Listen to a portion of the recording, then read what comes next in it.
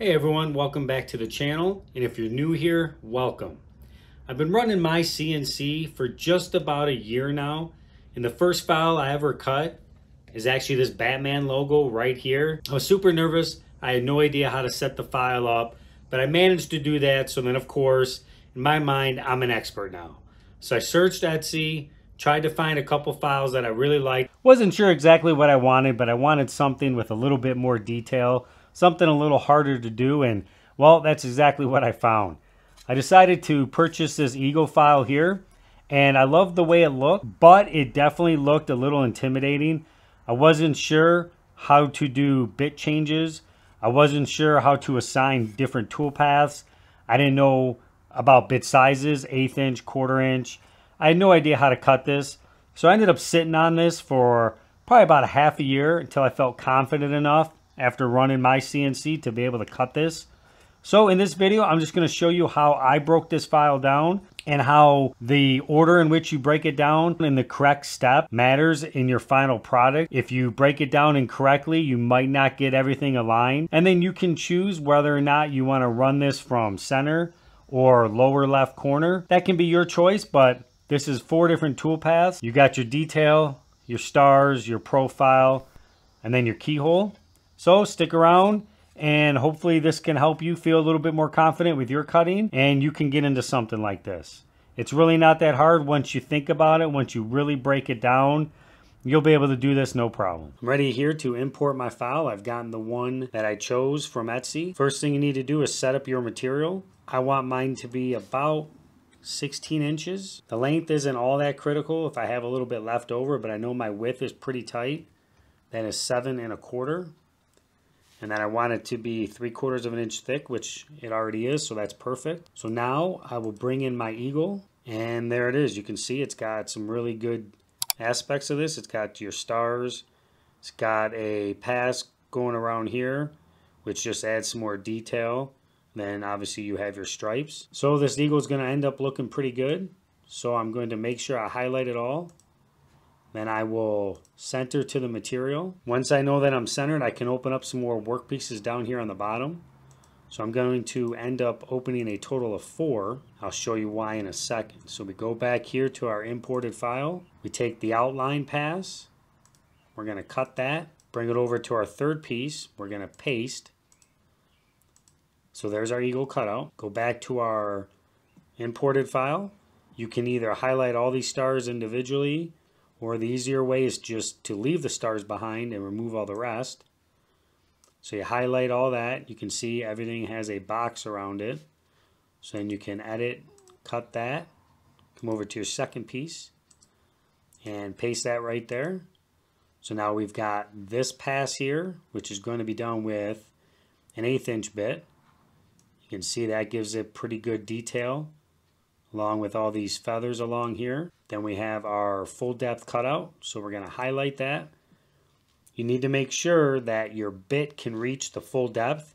I know mine can't. Mine is only, I'd say, just under 3/4 of an inch. It might be like 0.7 deep. So I know I won't be able to do a full profile cut here.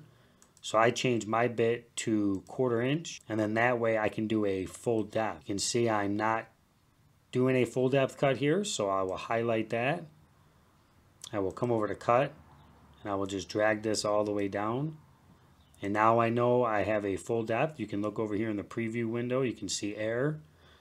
It's exactly what we want. We want to go back over here to our detail pass. We want to make sure this workpiece is set up correctly. So I will highlight everything, and then I will set my depth. My depth I want to be 1/8 of an inch, which I have right there, 0.125. This is a pocket. And I just need to make sure that my 1/8 inch bit is selected, which it is. If you try to cut this with a 1/4 inch bit, you can see how thin this piece in here gets.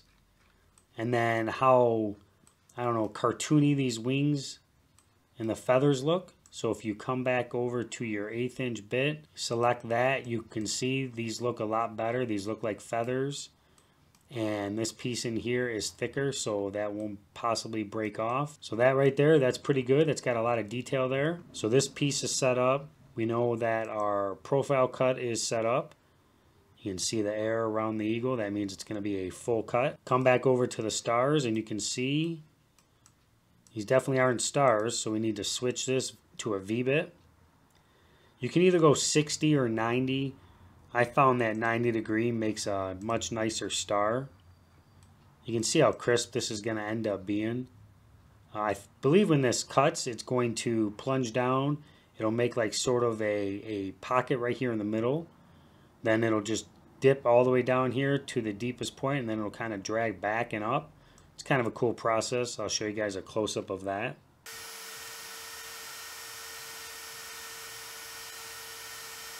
The final thing we need to do is set up this fourth workpiece. So we're going to need the eagle profile. So we copy that. We paste it here into our fourth and final window. Now, because this keyhole is going to be in the back, we need to flip this horizontally. So now the eagle is looking to the right because this is the back. Highlight that. Bring up the apps. Scroll down to keyhole generator. We want one keyhole, vertical. Our depth is important. I know that with my keyhole bit, it has to be 0.3, and that gives a perfect keyhole. So we set that to 0.3. Length of cut, 1 inch is fine. Spacing doesn't matter because I only have one. So we import that. Here is the keyhole. So we just drag this up. And I know that from experience, it needs to be just off-centered toward the back of the eagle's head. I know this is the back of the eagle's head.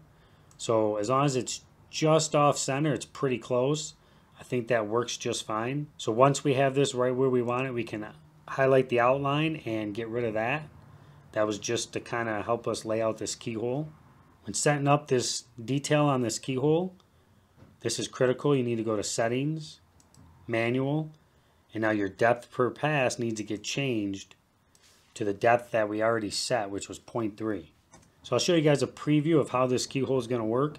The bit's going to come down, it's going to plunge to full depth, it's going to make its cut all the way along here, then it's going to come back to where it plunged and it's going to reverse out. So I will hide the material and then I will show you just the toolpath. So the bit's going to come over here, it's going to come down, it's going to ramp down, shoot all the way over, make its keyhole slot, come back, and then reverse back up and out. And that way we have a full depth right there. You can see that blue. That is just one depth all the way down, which is what we want. And there's our keyhole. So now that all these files are set up correctly, all you need to do is save them to your thumb drive, name them correctly. So a quick note, all of my files here are being ran from lower left corner. You can do this one of two ways. You can either go lower left corner or you can go from 0. That option is up to you, whatever you choose to do, but just make sure that all of these are set up the same way. If I were to choose to do this from 0, I would have to have my file back in here exactly how I would want it. Then I would just change my position to 0 and 0. And then I would just break my file down the exact same way. I would cut that. Paste that. That'll be right there at 0.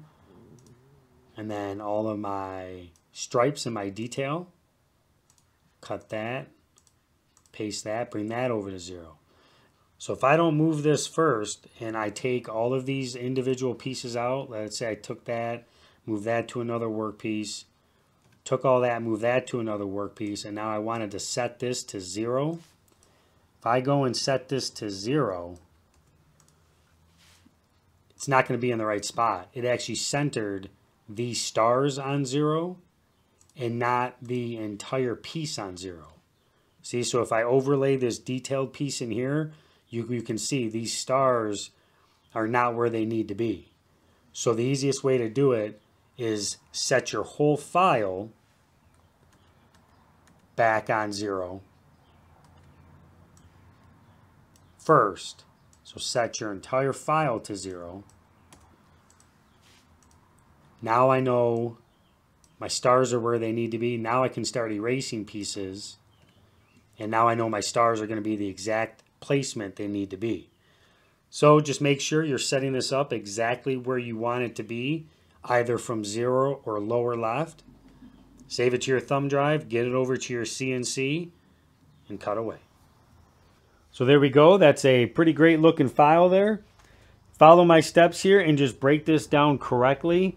Tell your CNC exactly what you want it to do and in what order you want it to do it.